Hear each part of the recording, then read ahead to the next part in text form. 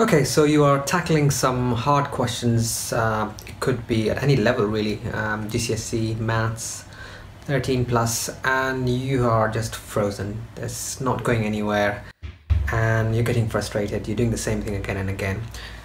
Here's a few simple tips on how to get you unfrozen and going again. Number one, if you're doing any past papers, when the first time you're doing past papers, I wouldn't put any time limit in them. As soon as you put time limits on past papers, your mind is working in very limited capacity. It just doesn't have that kind of free thinking that it should in order to solve problems. So by all means, when you've done quite a few past papers, you can introduce the time constraint, but before that, just do them without any time limits. Next point is, I love the use of color in maths. I use a 4-color pen a lot in maths, and I recommend you buy it, and it just brings geometry especially to life. Here's an example. I've got a few lines. Different colors just livens them up. So the next point comes to any rough working out. So when I was first learning maths, my dad told me, and I still remember it, just put a little rough column on the right hand side. So let's say I was working 23 times 7. Instead of kind of thinking about it, I just put it on the rough hand. I kind of scribble it there, and then I say, oh, I know what this is. And then on the left hand side, where I'm doing most of the working out, I use the result. So that frees up your mind a little bit more from over clutter. Yeah, you don't want to think of these little sub calculations in your head all the time. Just commit it out to paper. So the next point is the use of whitespace.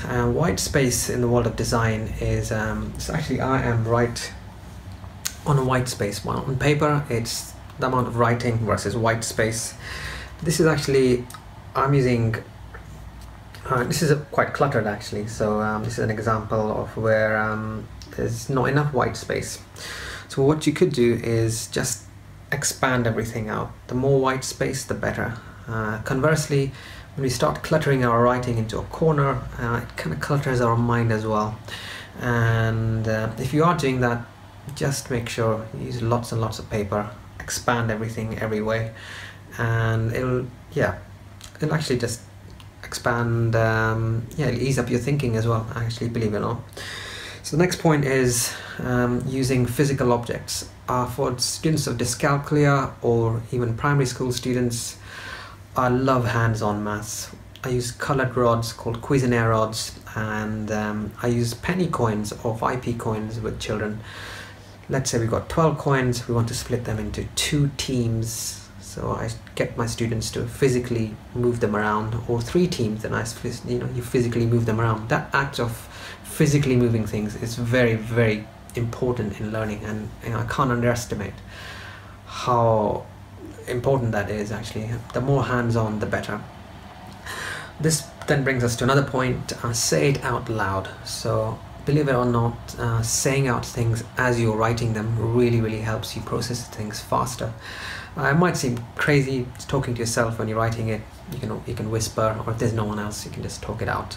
Actually, I use this method when I'm teaching online, because I ask my students to say out what they're writing, which is very useful for them. And if things are not working out, you can always just leave the problem and go for a cup of tea, sleep over it.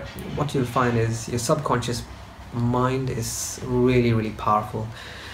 It's going to be working on the problem even while you're having that cup of tea, believe it or not. And often you'll find just coming back after a few minutes or a day, you say, oh, I just worked this out, because you're not locked into that constrained way of thinking.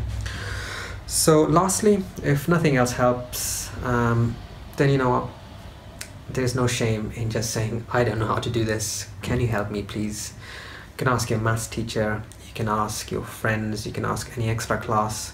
Sometimes you'll find that even asking your friend will help you, because you'll phrase the question in such a way, you'll present it to your friend in such a way that you'll actually think of it differently. And just by thinking of it differently, you'll often find, oh, actually I don't need to ask that at all.